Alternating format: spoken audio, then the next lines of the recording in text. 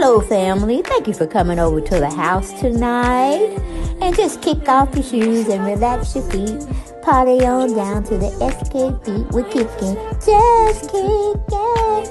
Just kicking.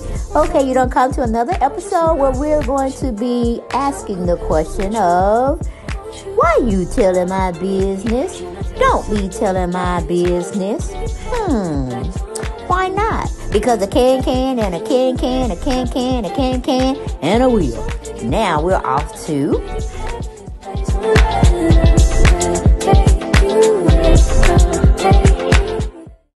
Hello everyone, and welcome back to the main channel, Dev's News for this world, featuring the family. Yes, it's a family affair. It's a family affair.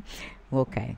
Yes, Lord, we got the newbies on Bravo's neck and holding it right there till they say uncle. You know what I'm saying? Put them in that chokehold and say, we don't want that to happen. We don't want her. We doing good by ourselves. And that was absolutely true. That was absolutely true. We don't need Porsha back. We don't need Nene back. And we don't need Phaedra back, because we got some upsetting news. We got to understand why Porsha want to come back. And if Porsha's not going to open up her life to Father Time, we don't need it. We don't need that headache. We don't need her coming around here talking about the women that were already on the show, have been on the show. They ain't changed. Ain't nothing changed, Porsha. But them two right there, they will wear your ass out. And I'm talking really about Kenya. She'll be wanting to know what Simon does, where did he come from, the make and model of in and everything. Wasn't he married? Did you not take him from what was her name? Fallon and all that stuff. And then you got the newbies running around him. We need to figure out what can we expect from She by Sheree Don't Pay. Okay, She by Sheree Don't Pay. And her debaclement with all that, what do you call it, the closing of her website because she said it crashed. No, that wasn't the reason. That wasn't the reason. Sheree, come on now, come on. So we need to understand why no clothes was able to be bought on the website, and why was a hoodie costing $242. Okay? We need those questions answered. And until we can get them answered, we don't need Nene, we don't need Porsha and Phaedra or whoever else wanted to come by, okay, and shine, show up and show out on the show. No, we need to find out why She by Sheree didn't pay. Okay, we need to find out why Ross was acting the way he was acting. Or we need to see a storyline of her trying to have a baby with Ross and all the comings and goings with that. Because we damn sure don't want to hear nothing about no Olympian winner, 3-time gold medalist and 1-time bronze. We don't need to hear about that shit. Not the second half, okay? We don't want to hear about it. We want to hear about you raising a baby and what that looks like with Ross not being there all the time. And he said he's going to be there. If you're getting pregnant, you should be pregnant by the time they roll the footage out for season 15. We want to hear that. We won't hear the other shit. Then we got Drew Sidor. We want to know, is Drew Sidor ever going to read that book that her husband wrote? Because from what we last heard, she ain't read that. She ain't read that. And will Ralph ever adopt her son? Okay? We had too much on Kenya. Kenya's still doing the same thing, though she's in a contest coming up in the new year. I don't know if it's January or February, but she's supposed to be on a special ops trip. Not trip, but a contest or a reality show which shows them to be pitted against the best of the best of the best. And certain things, like, you know, when you're in trying to be a spy or something like that, they have you do different missions, and they can be real hard and challenging. That's what she don't set herself up for. And to tell you the truth, yeah, we're gonna get on you, Sheree by Sheree, no pay woman. Okay, that's why we need her back, because she need to answer some questions. Okay, she need to answer some full-fledged and adult-rated questions about what the hell happened with her fashion line, why she didn't pay the designer, why she didn't pay Drew Sidor for the party that was thrown for Marlo and Kenya, and why she didn't pay the distribution company or whatever she's supposed to have. Why was she over there at Sheen shopping and then putting her trademark on it? Girl, Do you even have your trademark? Can I go out there and buy your trademark, Sheree? Then you actually be paying me. Because if it ain't secured, if you ain't trademarked or copyrighted, anybody and everybody can come after and buy your name of your company. You can't do a damn thing about it. You see what I'm saying? But anyway, that's just forewarning. So if you hadn't gotten a trademark, please get a trademark. And, you know, like I said, we still having some things where we haven't resolved with Ralph and his situation with Josiah and whether he's going to adopt him or not. So we still have some unfinished business with the current housewives that appeared to us on season 14. Now, it's a shame. It's a shame and a scandal that Porsha didn't get with a man who was worth what she said he would worth. And he's still trying to keep his money because he's retired, okay? He's retired. He ain't telling nobody, but he probably 65 or older. Or maybe 62 to retire early. He in that age. He ain't no 50-some years old. You know, here's what you're trying to get us to believe. But we're smarter than that. We're smarter than that. And personally, I don't see why Porsha want to have him on a reality show. Because the one she trying to get back in, excuse me, these ladies going to ask questions. They know this hell, and I'll be right there with them, listening to everything. And if they forgot something to ask them, I would have sure been checking off the list that y'all asked him, and then I would have had my list that y'all didn't get a chance to ask him. We'll be treating him like he was under surveillance or he was getting interrogated, okay? Yes, that's how we would do Father Time over there, because he don't waste plenty of our time just looking over there when we got ready to, and we wanted to, you know, do a little commentary on him and his comings and goings. But as you can see, I got bored as hell. I gave up because it's just really, it's not a storyline there. It's not a storyline. I got tired of faking with the phone, okay? I got tired of being hooked, went bamboozled, and shook, okay, to nothing. I keep coming up thinking they're going to come up with something, nothing. They have drawn out this whole wedding thing. And, you know, I got from close sources saying it was going to be in September before anybody really was saying September. But guess what? They ain't having it, guys. They ain't having it. So she ain't having no weddings in Africa. She couldn't get none of the people over there in Benin to support, meaning be free, all their wears and tears that they wanted to contribute to their nuptials, their wedding ceremony. They said, hell no. If you ain't paying, we ain't playing, okay? That's pretty much what it was. You ain't paying, we ain't playing. And I'm like, Porsha, why you going to go around here and be like, Sheree, don't pay? We got, you've been on shows that were paying y'all lucrative money. And you just wanted to throw it all to the wayside because you thought you had a Benin millionaire, billionaire boyfriend, or you trying to get him to be. Hell, if Fallon couldn't find them with him, what the hell you think you going to do with him? And seeing like baby girl winning 10 over times than you, Porsha. Okay, she got with somebody else, her age group, that they can definitely have a few more babies if they decided if they wanted to. You ain't got no more to push, okay? And if you did have one more in the oven to push, Simon too old to be pushing, honey. You gonna be his caregiver, like I've always said. And you keep running for a race that has already been settled and satisfied. You still out there while the main person had won the race, which was Fallon. She done gone into the sunset. We still waiting on you to cross over the line to say you finished with the race. Because everybody gone, the TV cameras gone, and you just still out there struggling. Say, I'm coming. And you coming up empty-handed. You don't want a man that want to be publicized in the gram or Facebook or whatever, showing what he got, where he at, and all that. That ain't no material of no rich, well-off man. There's nothing there.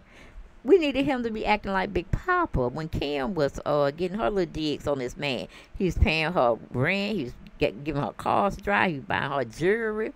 What the hell is Simon doing? But you never saw her and Big Papa together where they were filming themselves for the public, for everyone to see. You see what I'm saying? He was doing wrong because you still married. But he didn't have himself out there with Kim, I can promise you that. Or if it was debatable whether it was him or not, because the photographs weren't really vivid enough for you to say, yes, that's him, or yes, that's not him. Okay, it's all speculation and innuendos. And I know you, Porsha. Kenya will be on that ass about A through Z about your fiance. Yes. And you know, crazy as Sheree. We needed her back. She got some explaining to do. Homegirl got some explaining to do. But she would be on your ass as well. Drew probably wouldn't, because you're wearing she's wearing your hair. I don't know if you're giving it to her to wear, or she's actually purchasing it. At this point in time, you should not be donating any more hair to Drew. Drew has done her job. Everybody felt that Drew hair was bomb diggity this time around, and she can all give it to you. So she need to pay you for the wears and tears of your hairline, if that's in fact what she's been wearing on every episode that she was filmed in. Now, I'm kind of confused with this story because at first I thought I heard Kandi and Kenya was wanting Porsha to come back, that she was good for TV. But now I'm hearing, Sheree don't want her back. Kenya don't want her back. Kandi don't want her back. And the newbies don't want her back. And we damn know Sheree up in the air with anything. She want Phaedra back. And we know that's not going to happen. So, I guess Kandi has another year on the season. Because Kandi did say she going to roll with Barbara until they don't want to roll with her no more. It ain't going to be no hard feelings. Because she's going to be to establish everything that she's probably wanted and then some. So it wouldn't be a evil thing or upsetting thing if she was not asked to come back. But was on the streets of Atlanta right now. Everybody coming back. Okay? And we may have a little surprise with an additional. I heard it was Cynthiabailey and Porsha. But hell, we don't even want them really being friends of the show. It's no sense. We don't dealt with them being off the show for a year, and it fared really well. We were kind of upside down with, at first I was liking Sonya and her her situation she was bringing to the show. Then I was liking Drew Sidora.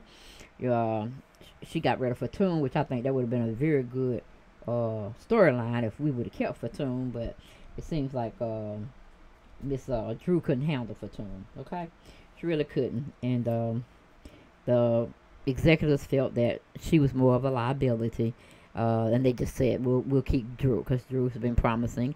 Her storyline is developing, and we'll go with Drew and get rid of Fatoon. We'll find another friend of the show, you know, whatever. We don't want no more people from Candace's side to come because she's been giving us too many people in the first damn place. Okay, we don't want to see Mayetta. I would love to see Heath better than I want to see Mayetta, because Mayetta's trying to be like Cynthia. She's giving me that role that she would play Cynthia's role. And you know, we've been trying to throw Cynthia off the boat for a very long time. And I'm like, Cynthia, we don't want you, or I don't want you to come back, because I think you're doing real well with your acting career or whatever you're doing over there. You're showing improvement. So coming back to this show will only be detriment to your career, because you're trying to be seen as an actress now. You're not trying to be seen as a reality, you know, star and all that it details where you're going to have to act wretched as hell. We don't want you to be doing that. We want you to be standing in your own shit, building your brand as much as possible. And, yeah, that kind of stuff. I like you where you are, Cynthia. So think about that before you come back to a show that's going to probably pay you real good, but you're going to have to look like the fool, or you're going to have to look like, you know, an afterthought. We don't want that from you, Cynthia. We don't want that from you. And when it comes to Porsha, we don't really give a shit, because Porsha had it all. She had she was on the radio. She was a radio personality person, giving the tea and the news, and then she was on a hot rated show, which is Real Housewives of Atlanta. But see, Porsha is a truly, truly liability. You can't, it's like you can't tell the weather. You can predict it, but anything can happen. You see what I'm saying? Because you're not in charge of the weather and how it comes and goes. The Lord is. But anyway, if I was a newbie on the show, I'd be fighting too. Because it's like you had your opportunity to be on the show. They wanted you on the show, but you called yourself, I got me a billionaire. I got me a millionaire husband. I'm finna do something else, and maybe Barbara would give me a special. Well, look at. Who came to cook it? They give you one, and you fucked that up. You fucked it up real bad, Porsha. So pretty much, I just want you going on into the sunset. If you're going to marry for all the time, marry him, okay? Sign a prenup and get it over with. Because we too through and tired with that situation, that storyline. Do it, baby girl, or don't do it. We don't give a fuck. Because the only thing we're going to look at is the aftermath. That you're going to give us commentary to talk about. The aftermath. Okay? Oh, that's where I am with it. as a blogger. I want to see what the aftermath. I don't want to see nothing taking place, because all is for the gram. Everything is for a show. I want to see what you're going to be doing after the fact that you become Simon Father Time's wife. Okay? But I think the girls did a very good job. Kenya didn't have to work so hard. You know what I'm saying? She made Marlo work hard. But that's what she does, because she's a seasoned actress. She's a seasoned businesswoman. And she knows her temperament, what she can't stand, okay? When she really can't stand it, she going about her business. She'll act like she don't hear Marlo. She'll act like she's in the room, Marlo, but she's doing other things in her mind. Instead of paying attention to whatever Marlo is saying and doing, okay? So, like I said, Marlo did, she was supposed to play the villain part and the not lockable part. She needs an award for that, okay? Because she acted her ass off as a trashy person, okay? Person that you don't even want to have near you, by you, or thought of, or with you, okay? You got Sheree come around here talking some fashions and stuff. We just need her here for season 15 to answer the question, because right now she's forever on my lips as She by Sheree don't pay, okay? Don't pay, don't pay, don't pay. Every damn day. She don't pay. All right? So, then Drew Sidora can get on Sheree about that as well, because she didn't pay Drew either. She didn't pay Drew shit. Throw the party for Kenya and Marlo, and didn't pay a dime, okay? So she in rears with that as well. We damn sure don't want to see Marlo talk about them kids and throwing them out. Either you're going to be their caregiver or you're not, okay? That's what we're with you when you come back for season 15. We don't want to hear that shit about what kids are doing, what they're doing, this, that, and the third, because they are kids. This is what they do. Parents' head be going gray, okay, before it's time, because their kids are just fucking up, and they trying to keep them on a steady path, okay? Oh, but that's something you haven't really learned, and we're not going to take from you no more. Not this season. With you coming back on 15, we don't want to hear about no foster care, how it fucked you up, how you did this, that, and the third. How we don't want to hear that shit, Marlo, because either you're going to get help through therapy and prayer, or you going to just accept the shit and move on, because we don't want to hear about it. We really don't. Okay, don't bring that as your storyline. It's them damn kids. We don't want to hear about it. We don't want to hear about it. Again, we don't want to hear about it. Only thing we want to know is you're doing everything positive that you possibly can do for the boys. You can show us. You can show us you shopping, buying them things. You can show us you working with them and their homework. Whatever you can do, because we know it just is what it is with you. You ain't about helping nobody with no homework. And it's understandable. You're up in age, and the math is just not computing how we were learning it back in the day. Probably the English language done changed as well, too. So you need to have tutors on deck, because I know they're giving you money for being their caregiver for the state of Georgia, because that's what they do. Okay? So you need to be, if you ain't using that money, you need to be using it for a college fund. Okay? Because you're raising black kings, as you say. So the kings need to be definitely educated and well-rounded before they go out and try to be business owners, okay? They need that foundation, and you took up the task to do it, so we want you to do it, okay? But right now, all of these two are really shining as OGs, and of course, you know, we want to see them back. Maybe not so much as Kandi, but Kandi gonna ride that horse until it's dead, okay? And that's where we all gotta accept it. She ain't going nowhere. She's gonna continue to build and build and build, and we need her storyline to be, why does she let Mama Joyce say the things she says about her two younger children as well as Todd? Is there going to be any type of loyalty she has for her younger two grandchildren? You know, it was kind of piss poor on Mama Joyce's part and piss poor on your part, Kandi. We need you to make sure while you have breath in your body, you have good sense, mind and body. We need you to go ahead and finish that estate planning. Because one thing we don't want to see it after you're gone is that Ryder didn't get what she needed, or she didn't get what she wanted. She got your husband in court because she's brought a contestment against his ass. Okay? Because you may think you know Todd, but once Todd's out of your sight, you don't know what he can do. Hell, you gotta look at past some of your friends that got divorces. you thought the man was doing right or whatever, or the guy was doing right by the female, and they weren't. And they haul their asses in court and making a judge decide the decisions that they could have decided for themselves, but they didn't. People change, Candy. People are not as you think they are, especially when money is involved. Okay? Because, like, that would have been a fight for you and Todd when he was on the show with DJ A1 saying you were selfish. You shouldn't be doing that. And your mother should not be in that. See, that shows some strong discord in your family. So, if you don't want to show us, get that shit straightened out real quick, fast, in a hurry. All right? You can have a black attorney if you don't feel good about the white man. You can have an Asian attorney. You can have an Indian attorney. There's several attorneys you can have out there that will be non-biased. You see what I'm saying? They are just only looking in a business standpoint and what you feel you need for your siblings that you want to leave money for, or your how much you want to leave your family. Not talking about your son and your two girls. We're talking about, you got Mama Joyce over there. You got Aunt Nora. You got Bertha. Who else we got? Mama Joyce.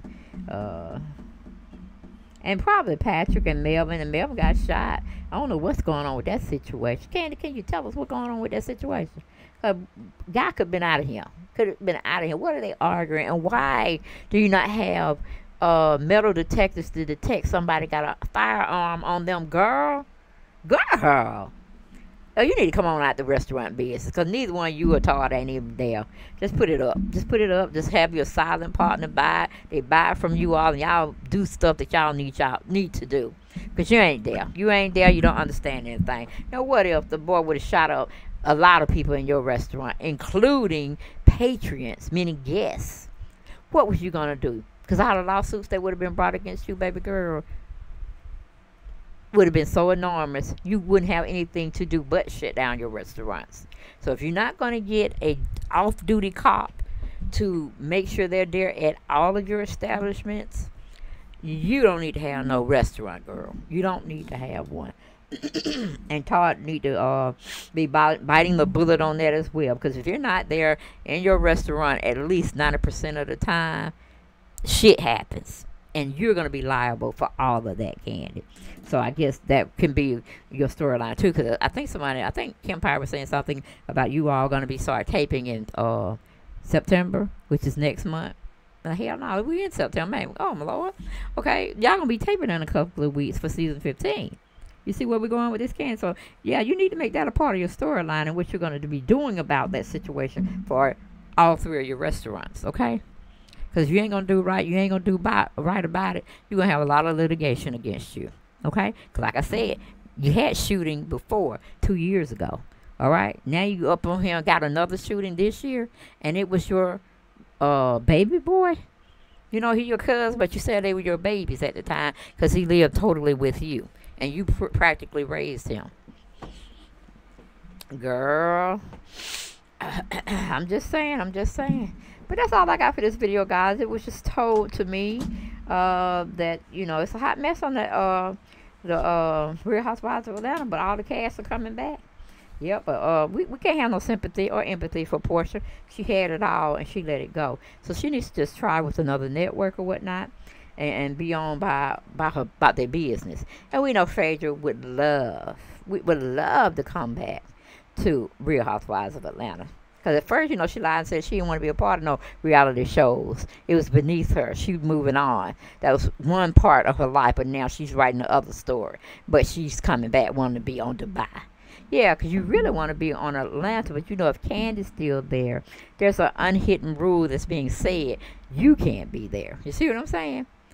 And since Candy's literally not finished making her money with them, they are providing her spin-off shows as well that people can stomach and pay attention to and enjoy.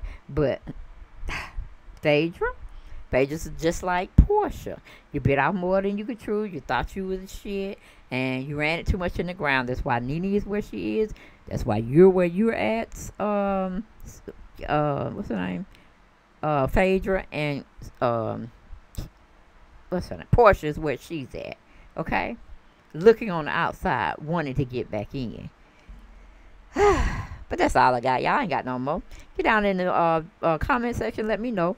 Weigh in with me regarding on what the topic that I had spoke about. What your feelings are about it. You know, should we let Porsha come back? Should we let Nene come back? And should we be in an uproar for Phaedra to come back? I say hell to the no. Okay?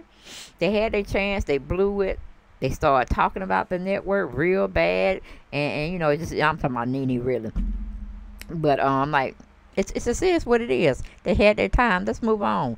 There's too many other people out here in Atlanta or any other place they trying to get them. They come here just to be filmed on a reality show. We need to see other people's lives, okay? We won't need, because we're gonna get rid of we don't want to see Drew and Sonya too much longer. Okay, maybe Drew will outlast Sonya, but if Sonya don't step up her game and have Ross out of her business when it comes to the women, she ain't gonna. This gonna be her 15 in her last season too.